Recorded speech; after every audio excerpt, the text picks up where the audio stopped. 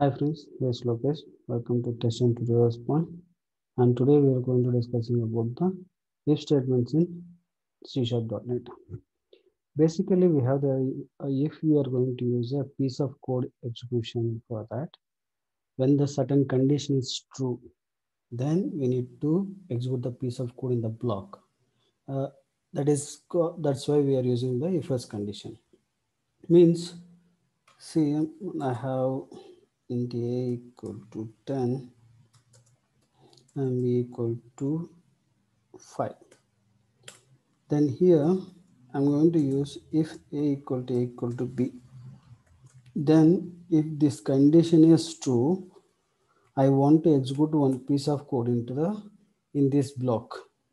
If it is false, I need to jump into the outside, then I want to execute the code. Remaining statement, what all the statements are presented after the block, those things need to be execute. If it is false, if it is true, then first I need to be execute this code and then it is going to outside of the code, right? The same way if else block also think like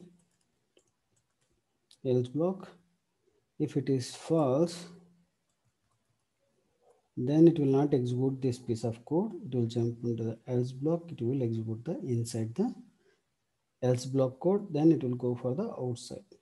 If there is no else block, it will jump for the outside of the if block, then it will execute the piece of code.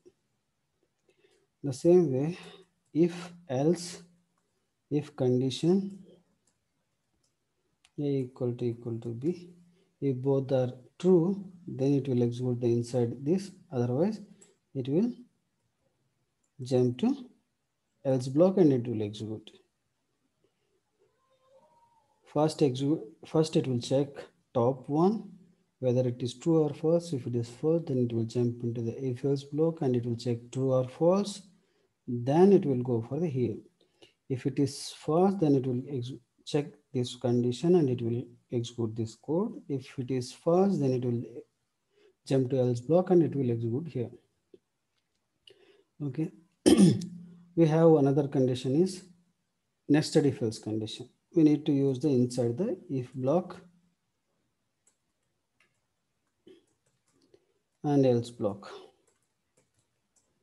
The same way we need to use, if it is satisfied here, then we need to check inside the if block there is a nested if else. In this block also, if it is satisfied, then it will execute inside this one, or else it will jump else and it will execute here and it will come for the out of the if block condition, outside the if block, right? Now how it will works, we'll see one by one. We'll see that. Now my condition is console dot write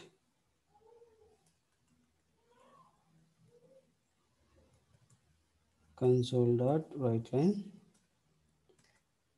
I'm going to inside if block. Okay, the same thing I'm going to do for the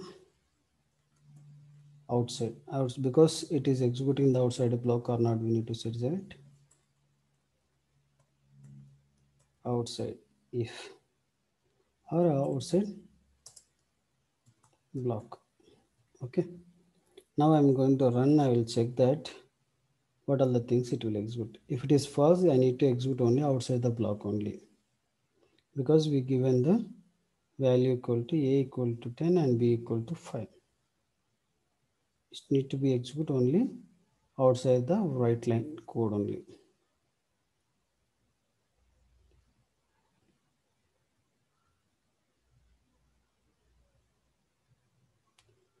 Whenever it is the first time it is running, right, it will take some time and it will give the output. But once it is executed, it will start for the execution fastly and it will give the output.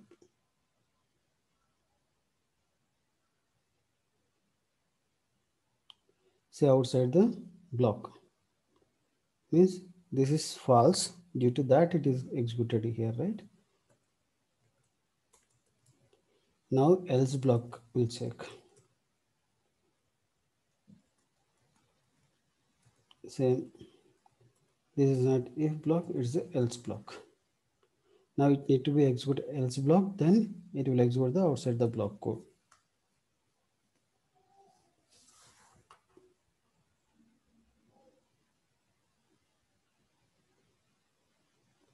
See, inside the else block and outside the block, both, because it is a false. In case if it is true, it will execute inside the if, then it will go for the outside, but it will not execute the else block. Inside the if, outside the block, correct? Now I'll explain you for the if else block.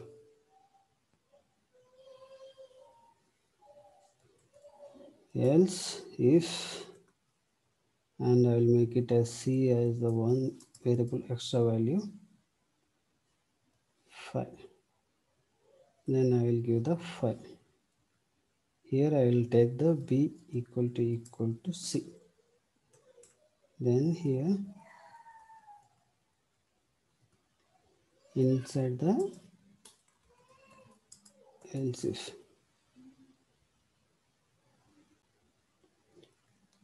and once it is satisfied this one, and it will execute this code and it will go for the outside. So now it will execute only if else block, else if block, and it will execute the outside, correct? Now we have the nested if else conditions.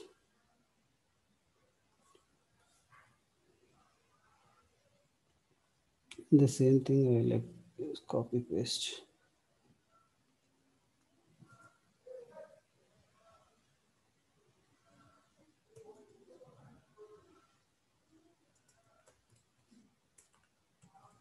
Next.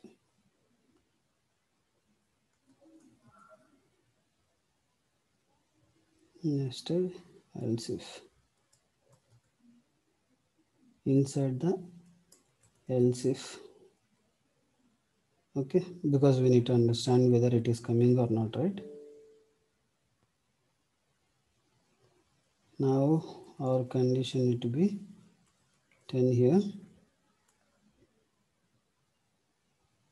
So we need to check whether the another value equal to true or not, right? For that, c equal to 10 I will mention. Then b equal to c.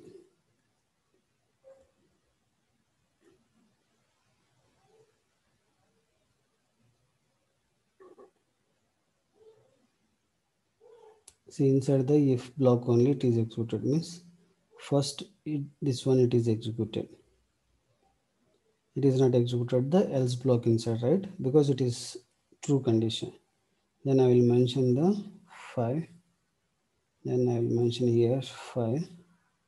See, here it will come for the,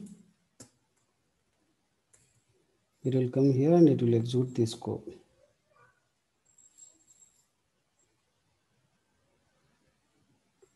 inside the else if and outside the block. That's all about the if else condition. If you like this video, please like my video, please subscribe my YouTube channel. Thank you.